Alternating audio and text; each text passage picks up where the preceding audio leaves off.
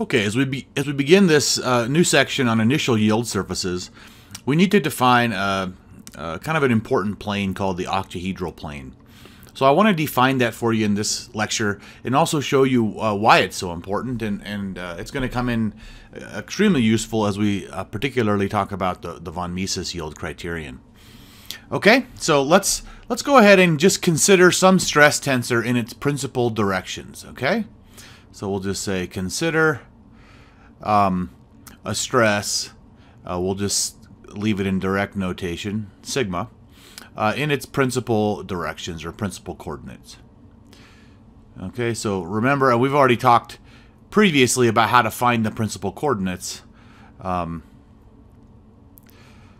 right, just solving the eigenvalue problem. And we could write that stress tensor as, if it's in its principal coordinates now, then we just write it in terms of principal stresses, sigma 1, 0, 0, sigma 2, 0, and then sigma 3, 0, 0, 0. Okay, so there's a stress tensor in its principal coordinates. And of course, we can decompose this stress tensor into hydrostatic and deviatoric components. So let's go ahead and decompose sigma into the hydrostatic and deviatoric components. So hydrostatic and deviatoric components. Okay, and that's easy to do. So then we would say sigma is going to be equal to the mean stress, which is, we'll just say is sigma m, right, times the identity matrix, 1, 0, 0, 0, 1, 0, 0, 0, 1, right, plus now the deviatoric component, which is just going to be the subtraction of that. So sigma 1 minus sigma m, and then sigma 2 minus sigma m, and then sigma 3 minus sigma m, right? And then these are just zeros on the off diagonals. Okay? So we know that this is hydrostatic. Okay?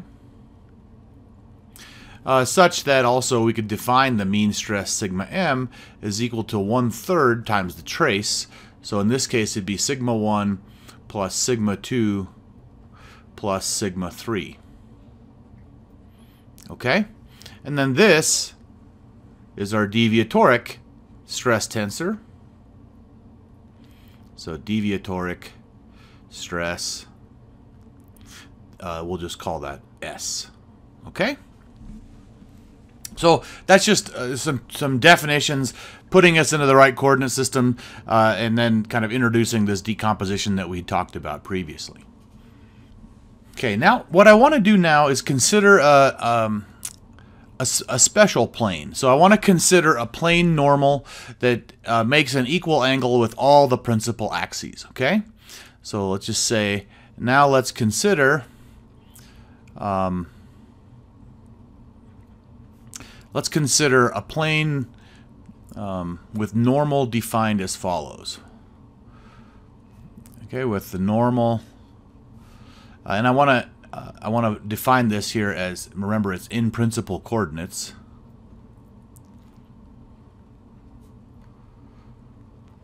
Okay, so let's consider a plane with normal and principal coordinates, and we're going to call this nu hat to define that this is kind of a special plane. We could just call it n, but we want to define it as something special. And if it makes an equal axis, an equal angle with all three axes, then it's fairly simple to write. And this is just the 1, 1, 1 direction. Okay, so this is going to be a plane that makes equal angles with the three principal axes. Okay? So we're going to define this nu hat term as the octahedral plane. Okay, so we define nu hat as the octahedral plane. or maybe it's better to say we define the plane with unit normal nu hat as the octahedral plane. But you get the idea. Okay? So what does that look like? Well, that means if I were to draw it here in stress space, okay, something like this. And let's say that these are the three principal stress directions, sigma 1, sigma 2, and sigma 3. And let's suppose that I try to make a semi-correct cube. Maybe that comes across like this, comes over, comes down, over, and down. It's not a perfect cube. But the direction that we're talking about would be the plane that's defined just like this. Okay? So if you want to... Okay, that's the octahedral plane. Okay? Okay, so now we want to talk about, well, why did I introduce this special plane? What's so special about it? And to see that, we need to consider a traction on this plane. Okay, so let's do that. So let's go ahead and consider the traction on the octahedral plane, so this quantity nu hat. Okay. Remember, from the Cauchy stress formula, we could write that the traction is Ti is equal to sigma ij nj, which in this case will be sigma ij nu hat j, because this is the special coordinate. And in principal coordinates, that's just going to be 1 over root 3, right, times sigma 1, sigma 2, sigma 3, right? Nothing too special about that yet. So now let's go ahead and look at the normal stress on this plane. So remember that the normal stress is just the traction dotted with whatever the unit normal is, right? So the normal stress is going to be given by the following. Right, we would say that sigma n is equal to Ti Ni, which in this case is going to be Ti nu I hat. Okay, so that's just 1 over root 3, 111, dotted with this quantity we just computed. So the 1 over root 3 times the 1 over root 3 gives me a 1/3. And then the dot product now of the 111 component gives me sigma 1 plus sigma 2 plus sigma 3. Okay? Well, that's sort of an interesting quantity, right? I hope you see that. We just defined it above, right? What is this? This is the mean stress, sigma m. Okay, that's an important point. So what are we saying? We're saying that the normal stress on the octahedral plane always is the mean stress. Okay, so it doesn't have anything to do with the deviatoric or the shear stress. Okay, so let me write that down. So the normal stress on the octahedral plane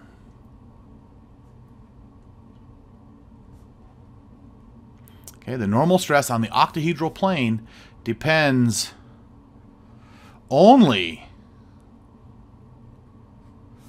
on the hydrostatic stress. So on the hydrostatic stress. Okay? In other words, it's independent of shear stress. Okay? That's kind of an important feature. So I wonder if the shear stress that we would compute is then independent of normal stress. If so, that would give us a plane that sort of naturally decomposes deviatoric and hydrostatic stress components into a normal and the shear component on that plane. In fact, we might want to make a failure theory out of that. And that's the direction that we're headed. So let's go ahead and look at the shear stress now. So here we go. We want to consider now the shear stress on that plane. So consider the shear stress on the plane with normal of nu, or the hydrostatic plane, or sorry, the octahedral plane. So the plane with normal nu hat. Okay? Okay. So how do we define the shear stress? Remember, this is now just the Pythagorean theorem. So we would say that, let me write it the whole way around first. If we had a shear and normal component, then we would say that the magnitude of the traction, so the magnitude of the traction squared, would be equal to the shear stress component squared plus the normal stress squared. Or so we could then go write that the shear stress squared is equal to the magnitude of the traction squared minus the normal squared. Okay? So let's think about what that looks like. What's the magnitude of the traction? Well, the traction sits here at 1 over root 3 sigma 1, sigma 2, sigma 3. If we just, the magnitude squared is just the dot product of that with itself. So we have, for the first term, just a 1/3. Now times the quantity, sigma 1 squared plus sigma 2 squared plus sigma 3 squared. Okay? And then sigma n, right, which we just computed, sigma n is equal to the mean stress. So we can just say minus sigma m squared. Okay, let's go ahead and we'll call this first one equation 1. Okay, we're going to come back to that in a minute. Now, I know this is a little bit out of the blue, but I want to consider what the second invariant of the deviatoric stress is. Okay, so we defined the deviatoric stress above. Now let's go ahead and consider the second invariant. So consider the second invariant of the deviatoric stress, right, which we said was S, and the second invariant was, if you remember back to our tensor discussion, we called that J2. And J2 was defined as equal to 1/2 times the quantity Sij, where summation is implied. So that equals, if we're in principal stress coordinates, we proved in our chapter on tensors that the principal directions for the deviatoric stress and the principal directions for the stress tensor were the same. So we could just write this as 1/2 times S1 squared plus S2 squared plus S3 squared, which we already know what these are. This looks like 1/2. That first term is sigma 1 minus sigma m, that quantity squared, plus sigma 2 minus sigma m, that quantity squared, plus sigma 3 minus sigma m, that quantity squared. Okay? Now we're going to do just a little bit of algebra. So this whole thing, let me go ahead and start distributing out some stuff from here. There's a 1/2 still out front, so let's leave that there. So I get a sigma 1 squared from this term, a sigma 2 squared from this term, and a sigma 3 squared from this term. So let's just write that. Sigma 1 squared plus sigma 2 squared plus sigma 3 squared, right? And then I have this term gives me a 2 times sigma 1 times sigma m. This gives me a 2 times sigma 2 plus sigma m. And this gives me a 2 times sigma 3, 2 times sigma 3 sigma m. So what I could write this as is minus 2 sigma m times sigma 1 plus sigma 2 plus sigma 3. Okay? And then I have a plus sigma m squared plus sigma m squared plus sigma m squared. So this is plus 3 sigma m squared. Okay? What's this quantity?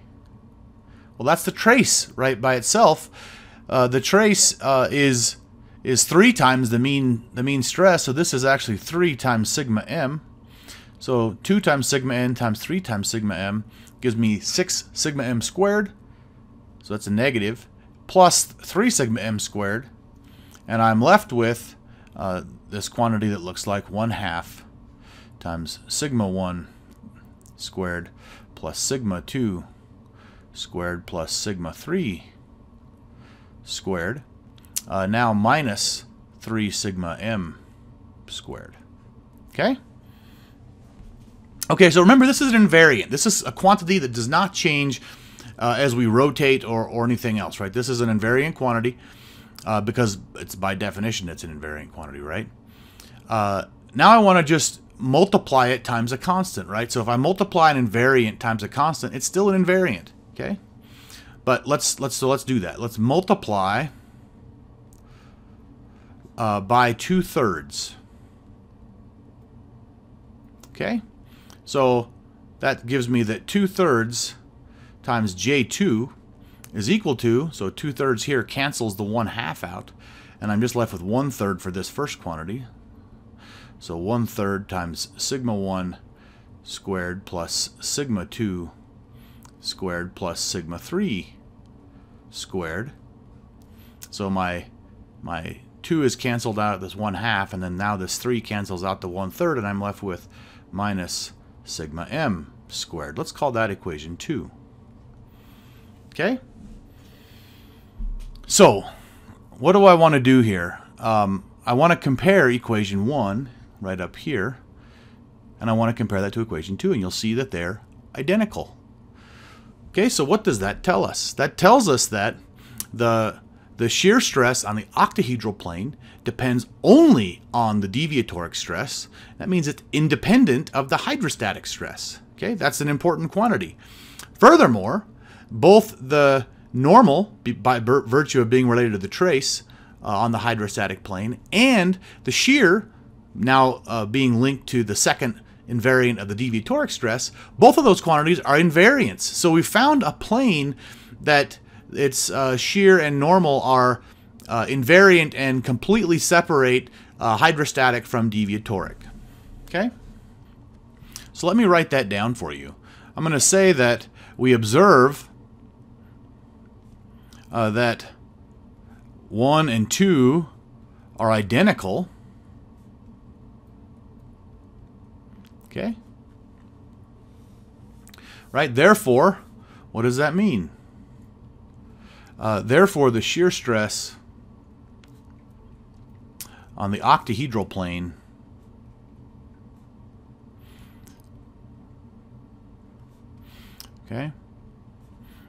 is only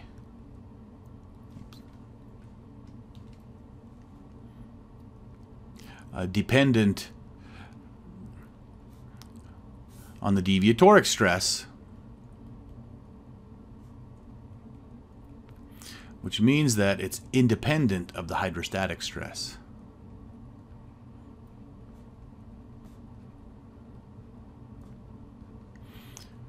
Okay? Or not only just independent of the hydrostatic stress, independent of any changes in the hydrostatic stress. Okay, so we can equate equations 1 and 2 because they're identical. Equating 1 and 2, what does that give us? That gives us that tau squared is equal to 2/3 J2 on the octahedral plane.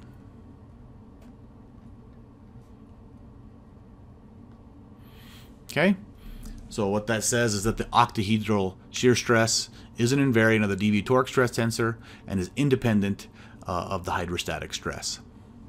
So we ultimately, as we've talked about in terms of when we talked about physical mechanisms of plasticity, we talked about wanting the plasticity criterion to be dependent on only the non-hydrostatic or only the deviatoric components. So this using this quantity is going to enable us to do that going forward.